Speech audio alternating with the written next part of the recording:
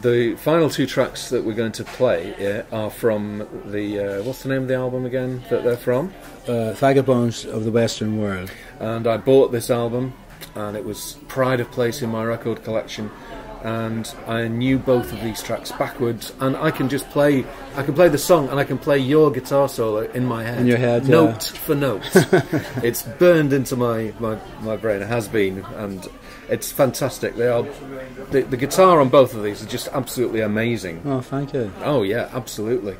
Because you said, you know, who are the guitar players that you inspired you when I tried being a lead guitarist, Sure. and I wasn't very good at a lead guitarist. Sure. Well, the answer was one of them was you inspired me. Eric Bell was one of the inspirations. Very nice. Maybe Mick Ronson, who was with David Bowie. Maybe sure. others. Yeah.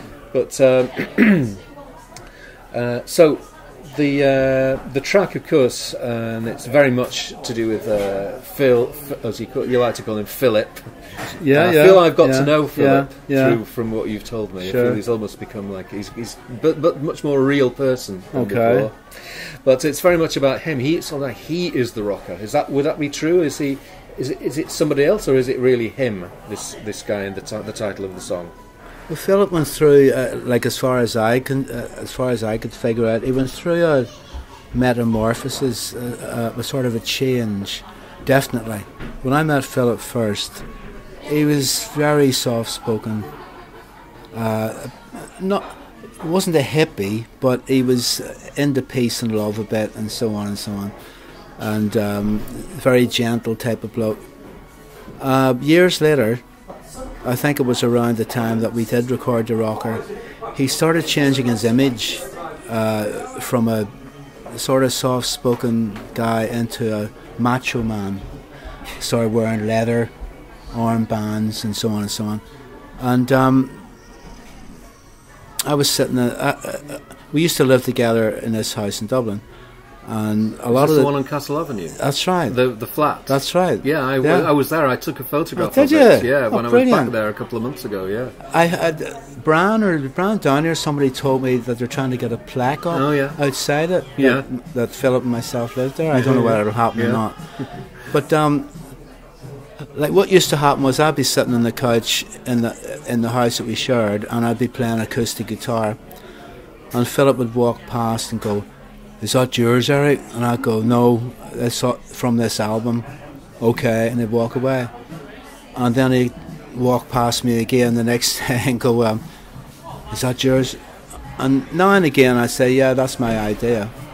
And we would go down to his bedroom, 2 acoustic guitars, and start working on the song.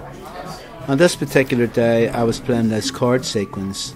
That's the one at the very beginning. Yeah, yeah.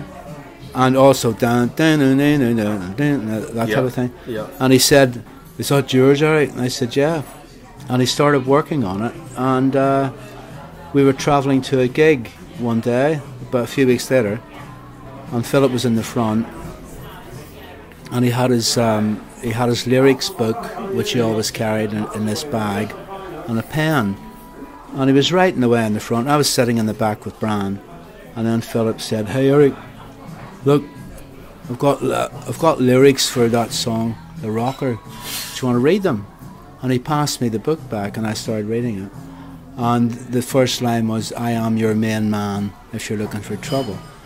And about half an hour previous, the radio had been on, and Mark Bolan, our T-Rex, was playing on the radio. And there's a line and it goes, "I'm Telegram Sam, I'm your main man." Yeah, I know it well. Right? Well, Philip took that line. Yeah. "I am your main man." Yeah. If you're looking for trouble. Oh, I would never have realised. Yeah, the that's connection right. there. That's right. Yeah. And we went in and recorded it, and we thought it was going to be a big hit. And it was. Well, it wasn't a hit as such in the top 20, but it got maybe about 28. But it was a very underground sort of song, and everybody knew it. You know. Yeah. So if you'd like to introduce it. And this one's called The Rocker.